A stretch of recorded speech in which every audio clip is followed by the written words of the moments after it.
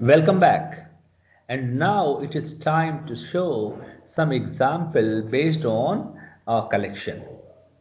Here, as I have given the input, your collection interface have two parts. One is the set, second one is the list. So related with set, when I will share my example with you, you will open my folder. So there I have given example on every concept. Every concept I have given example, either it is a set concept, your linked list, iterator, map.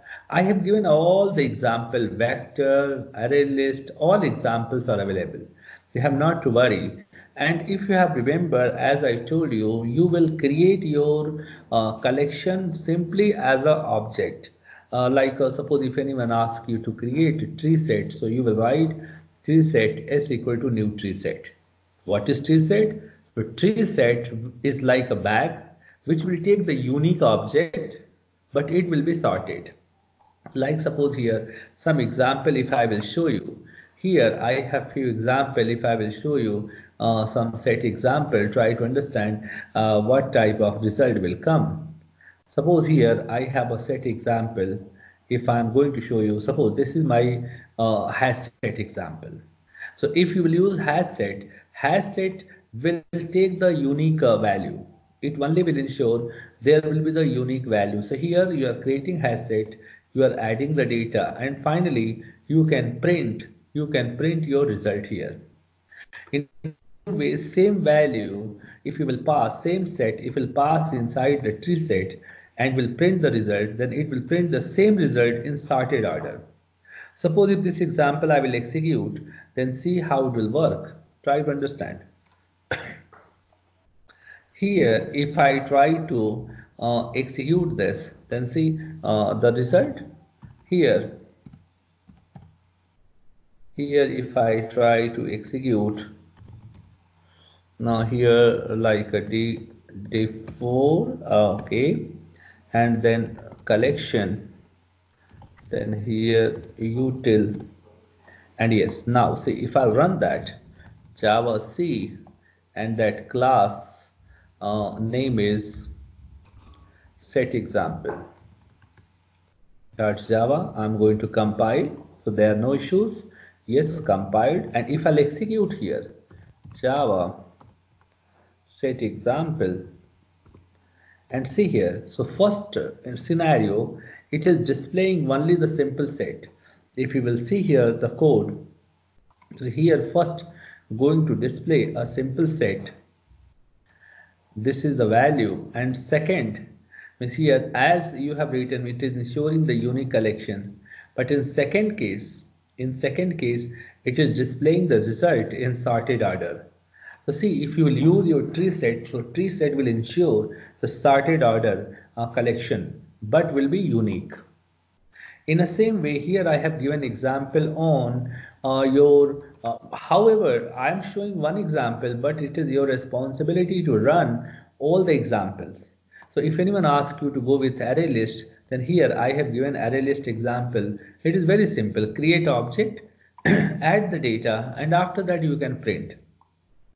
So how to add, how to remove, all the method what are available inside the collection interface, that all the methods you can use. I'm not going to execute this. This is your responsibility. I will share this all example with you, and it is your responsibility to execute every example and to get a result. So I hope you all are comfortable up to this stage. Here you can see the different example based on the comparator interface, different example based on the sorting. If anyone asks you to perform sorting, then here suppose I'm going to take a name of all the user, converting into the list, and after that applying this sort collection.sort, and yes, after the sorting, yes, you are getting the result. So here you will get the sorting related examples. So all the examples related with list here I have given. You will not face any problem. First, you only have to execute, and based on the execution, you will get your result. In the same way, if I try to explain map concept, so map is having the key value pair. Here I'm going to show you some demo. Suppose in this demo, I have created one hash map.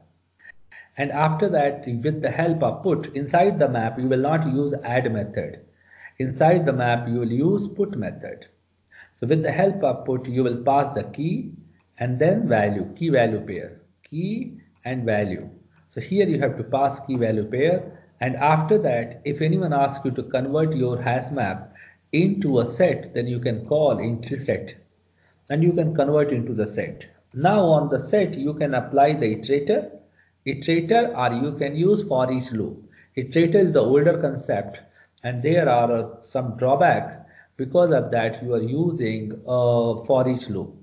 Here, you are applying I dot means iterator dot has next. Has next method will check any value is there or not inside the bag. If value is there, then that value you can fetch, and that value here, that value you are taking inside map.entry. There, if you'll call get key, then what are the key available? Key will come. If you call get value, then value will come. Based on the key, you can fetch the data and you can use the data. So in this way, you will create hash map. If anyone asks you to show demo on hash table, so hash table demo only in place of hash map, you will write hash table. What will be difference? Hash table is by default synchronized, means thread safe. Hash map is not the thread safe. If you want to check, then you can check here from this one. If you will write here your suppose I am using here java p, and after that java dot util dot hash table. If you will use here java dot util dot hash table and will enter, then see here it is saying java dot util dot, okay, here hash table t is small. So if you will use java dot util dot hash table, see all the methods what are available, all the methods are synchronized. All methods are synchronized inside hash table. Same line if you will write for now hash map. So in case of hash map here, in case of hash map, what you will see, none of the methods are synchronized. None of the methods are synchronized. So hash map always will be better in performance than the hash table. Second difference, hash table will not allow null value for any key. Means you cannot store, cannot put null value for key. However, hash map will allow to store null value also. So hope up to this stage you all are comfortable in entire collection and you are able to understand collection.